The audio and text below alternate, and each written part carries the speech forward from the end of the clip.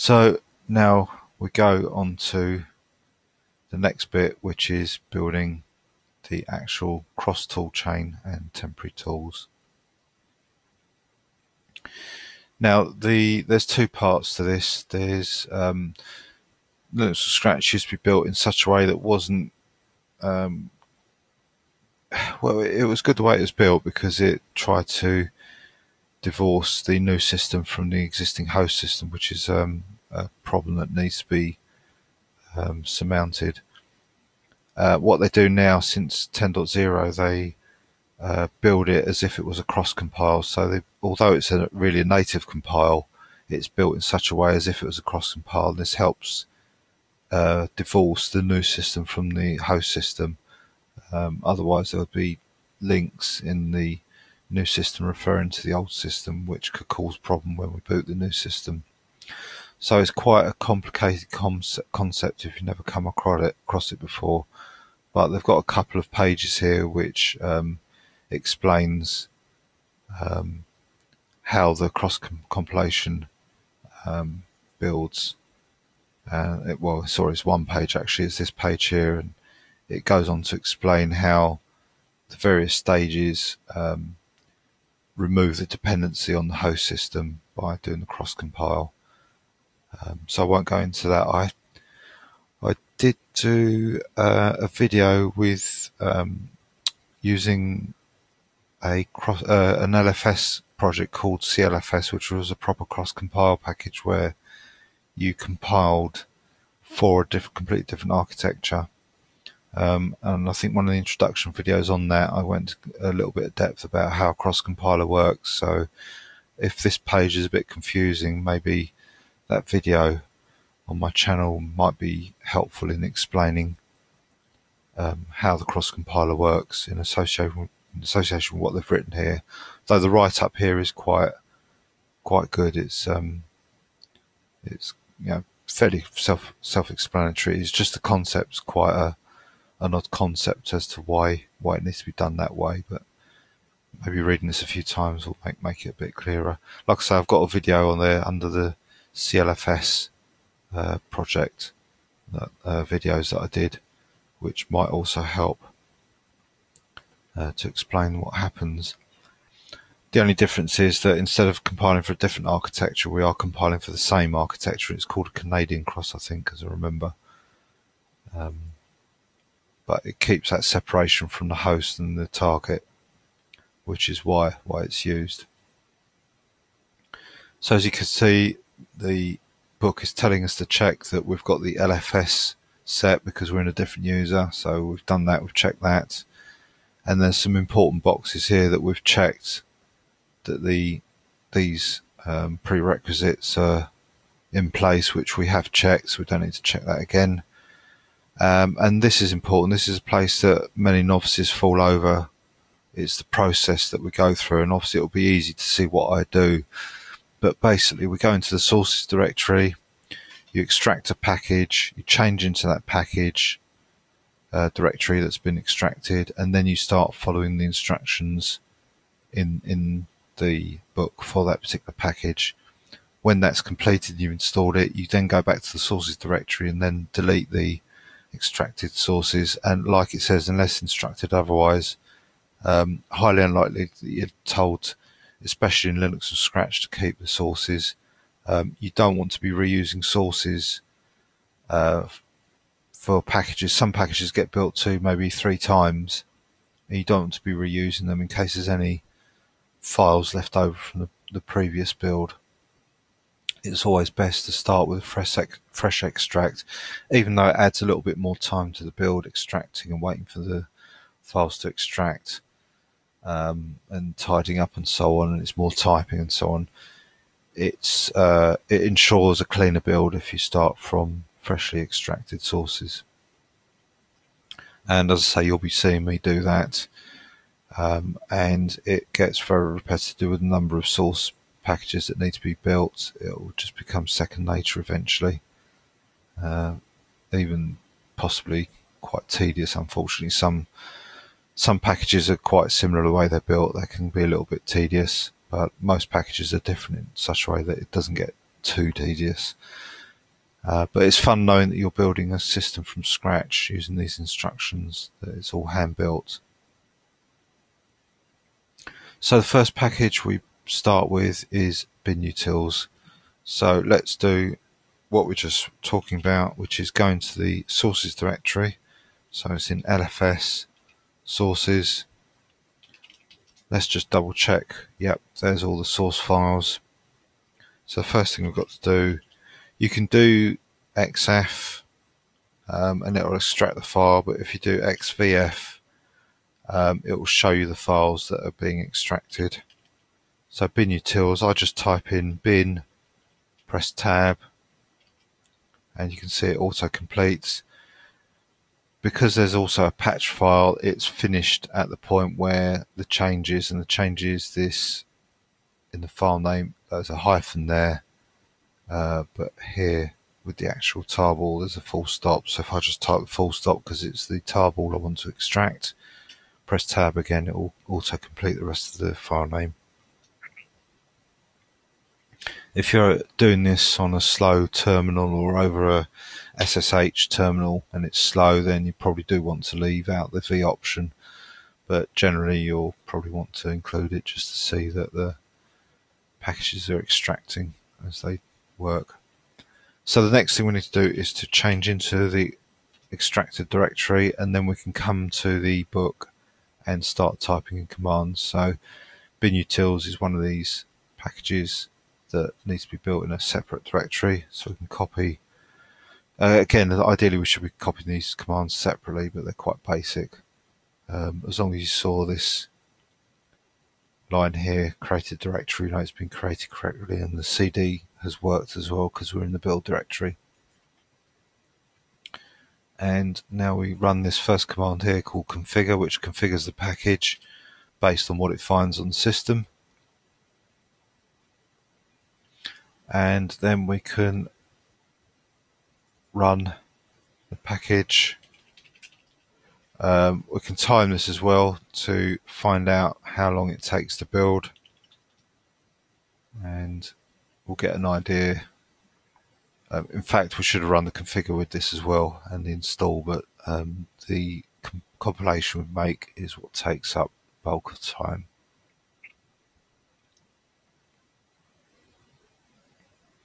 And if we want to be sure that all the cores are being used, if we go to another terminal, which we've got here,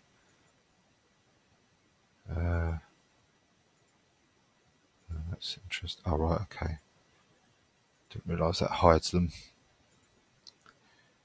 So if we go into top, for example, and press Z to make it red 1, you can see that each CPU is being used over 90%. So that shows that each core is being used. So it has taken heed of the make flags option that was set.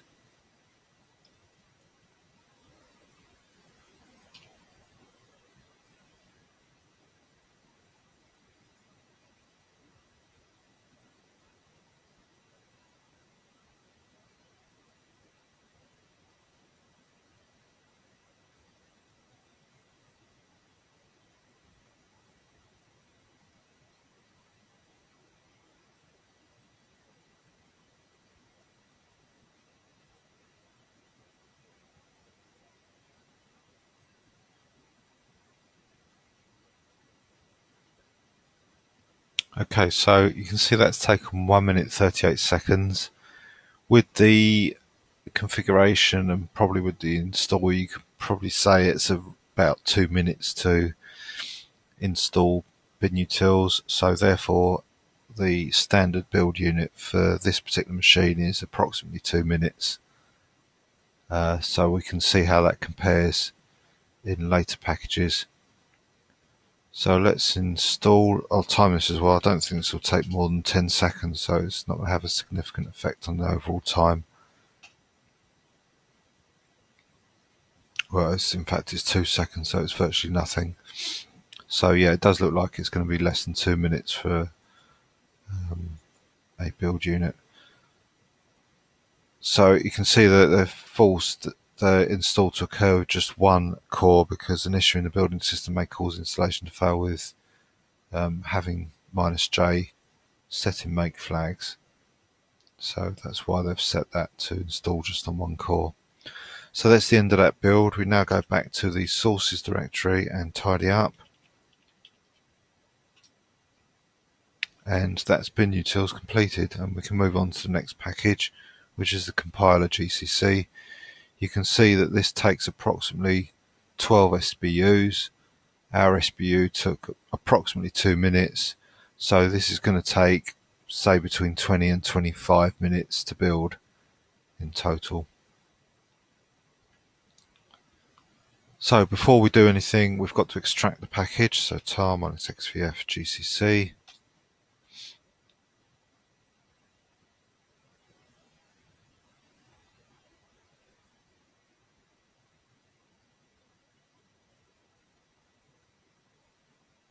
And that's extracted, change into the directory, and now we can start running in the instructions.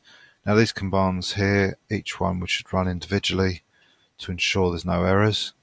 And if you know anything about Linux, then you'll know that generally when you run a command in, if there's no output, then the command has worked correctly. By default, there's no verbosity on commands, and that's why generally most commands have got a -v switch, minus lowercase v, to produce some output, which is what these move commands are doing. Just to have the move command tell us what it's doing. So no output is generally a good sign that the command has worked in Linux, Unix in general actually.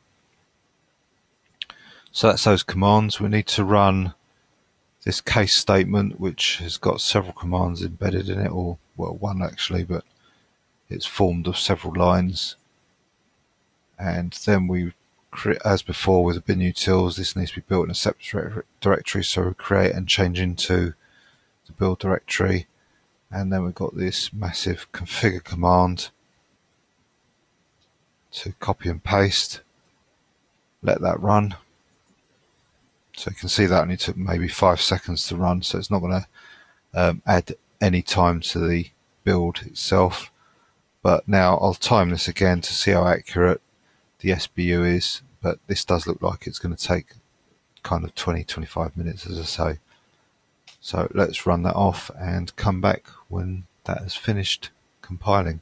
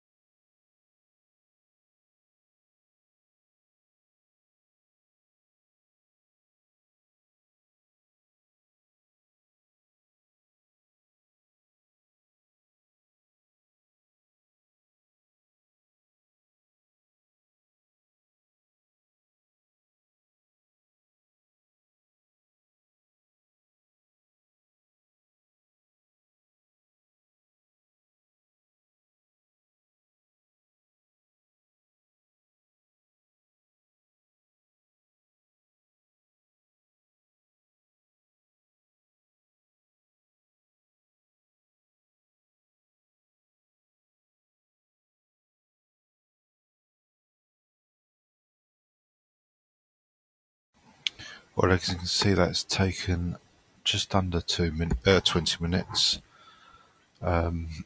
Maybe with the install part it might get up to 20 minutes, but I doubt if it would. So see how the static standard build units are just a guide, not an accurate representation of how long the build will take. So let's go on and install. We'll time this. I can't imagine it'll be much more than a minute.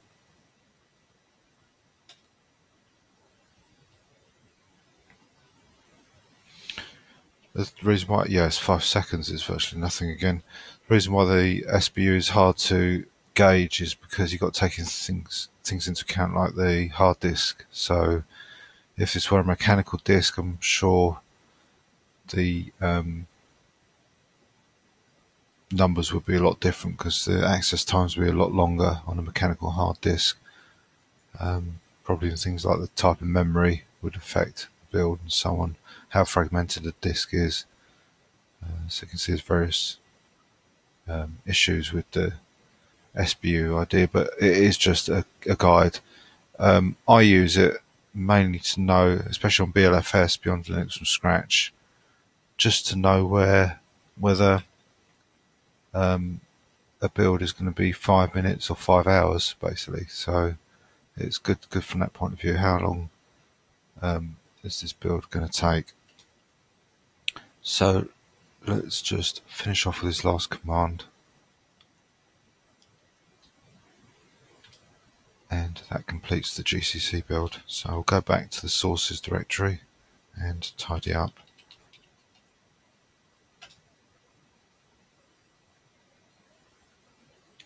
So the next package is Linux, and this is the Linux headers, but it needs the Linux package.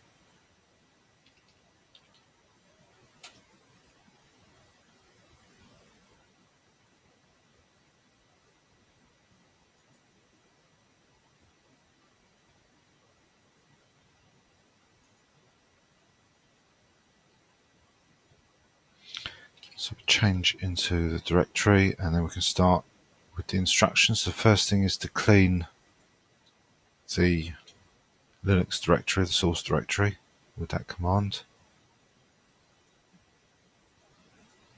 Then build the headers with this command.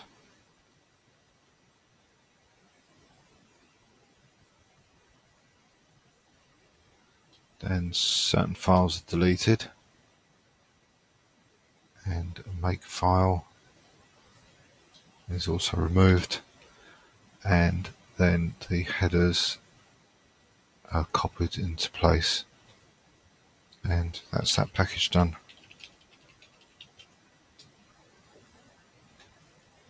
So the next one we move on to is glibc. So once again, extract the package. Again, it's not completing, so you can see there's a patch there, so we need to put in the dot and press tab. Also, if that doesn't complete and there is no patch file, it indicates that the source directory is still there. So it's worth just pressing tab twice to see if it is, and if it is there, to delete it before you extract. So that's extracted, change into it, and we can start running the commands in. So this is one command with several commands inside it. Now we run in the patch. You can see that's made some changes to some files. Create the build directory again. Then we've got this command here to ensure a couple of programs are installed into user SBin. And now we can copy the configure command and run that.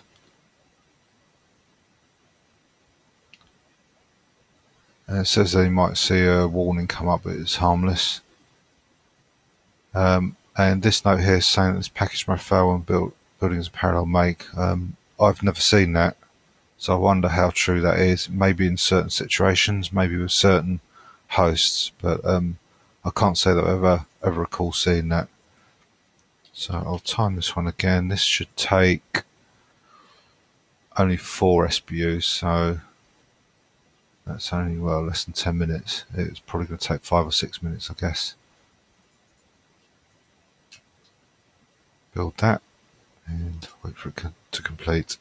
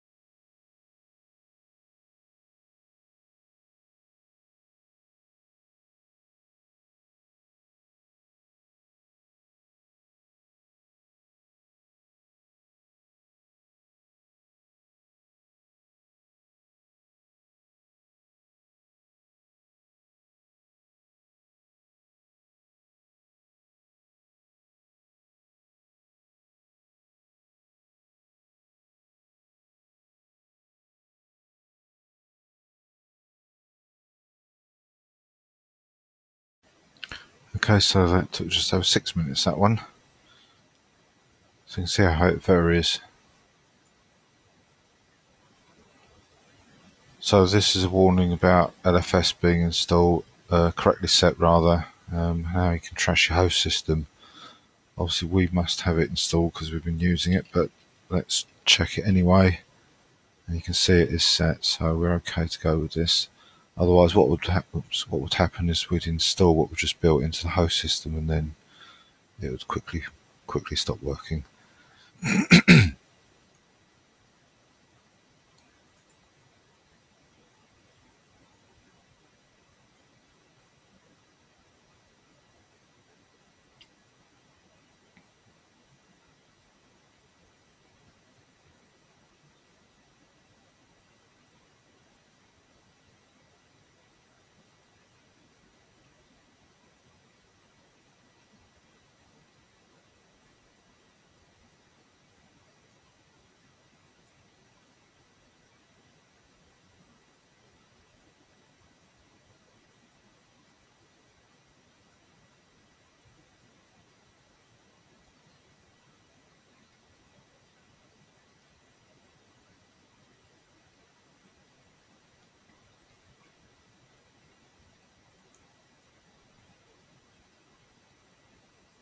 Okay, so that's installed. Let's just finish the installation now by adding in that command. And then this caution box here just tells us to run some commands in to ensure that what we've just built is actually sane. Just check the sanity of what we've just built.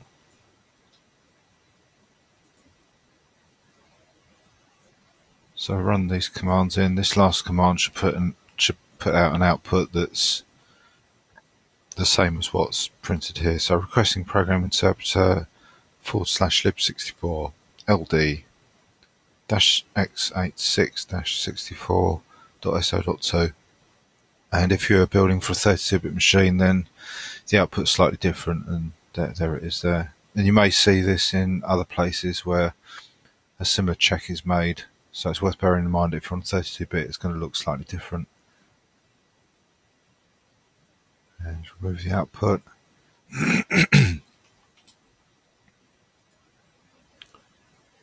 Building packages in Next will serve as additional check that the toolchain has been built properly. So basically, if the packages in the coming pages don't build, then it indicates there's something wrong at this point. Yeah, it says if some package, especially bin utils pass-to or GCC pass-to, fails to build, it's an indication that something's gone wrong with previous bin utils, GCC or GLC installations. If you go back to looking at what the cross compiler is and how it works, you'll see that these three tools together with the headers from Linux form part of a tool chain, which are integral into any Linux package that's built. And there's one final command to run here.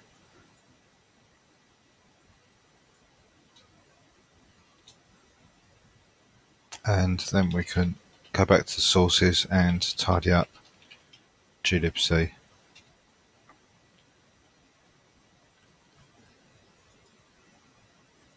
So the next thing we need to do is to install a part of GCC called libstandardc++. So to do that, we need to extract the GCC package again.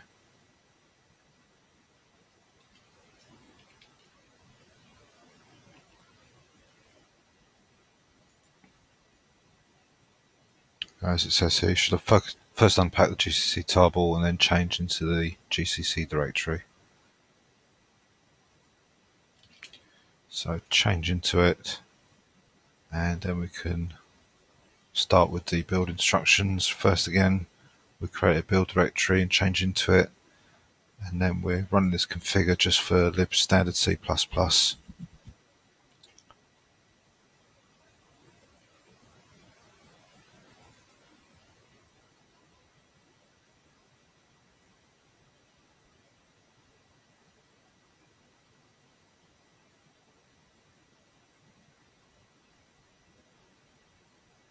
And now we can build it.